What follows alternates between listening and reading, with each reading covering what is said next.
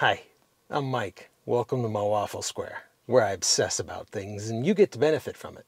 So in episode 10 of our ongoing series where we are refurbishing this 2006 Land Rover LR3 with the V8 petrol engine, we are going to be using the GAP Diagnostic tool to reprogram the new remotes that we got for this vehicle. So the buttons on the one and only key/remote that we got when we bought this vehicle don't function at all. They are broken on the circuit board itself.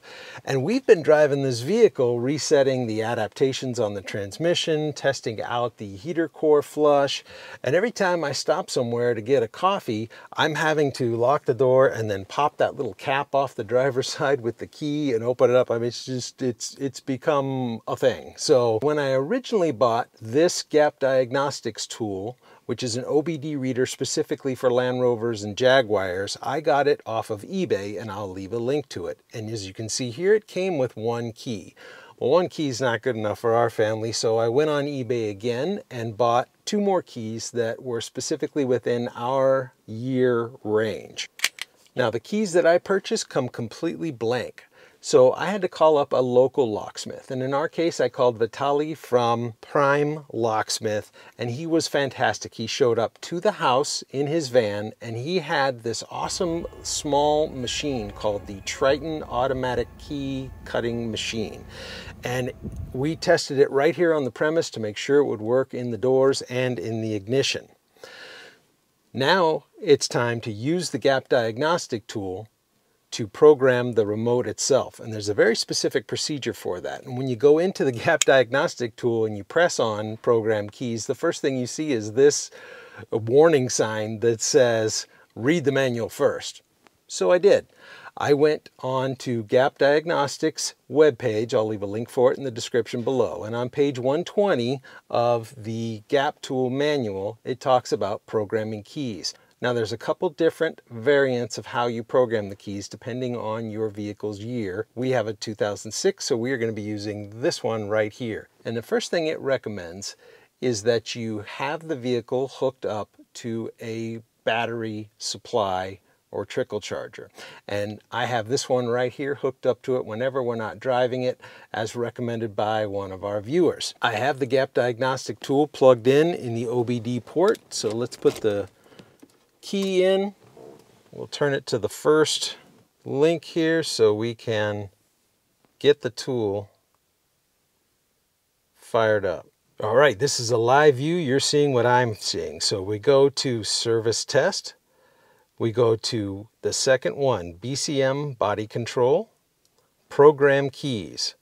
And as you can see, there's that scary little thing. Read the manual first. Well, we've done that. Each key is programmed at position 1. That's position 1 of the ignition. Continue. When completed, turn last key at position 2. So let's continue.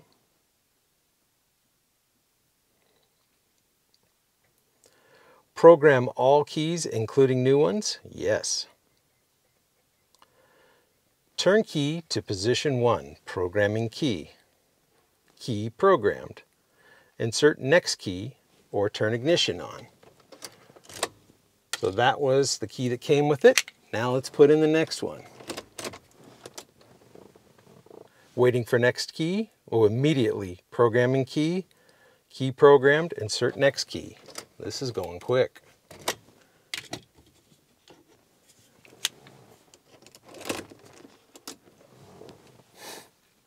Programming key. Routine started, waiting completion, key programmed.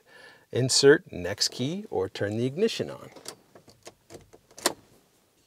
Here goes our final key.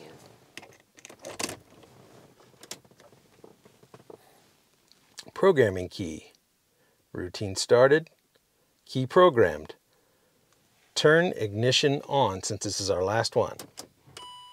Operation succeed. Well, all right. Well, there we go. All three of our keys are programmed, so let's test them out. There's one.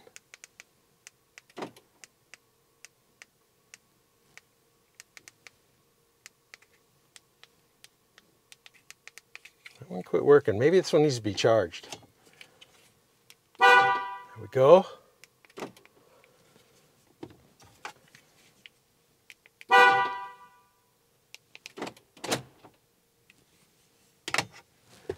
And there we have it. So if you found this video helpful, will you please give it a thumbs up? It really helps the algorithms to start suggesting it to more viewers like you. Also, please consider subscribing. We're working really hard to put out good quality content. There's a lot more videos to come on this vehicle, like this, our next one.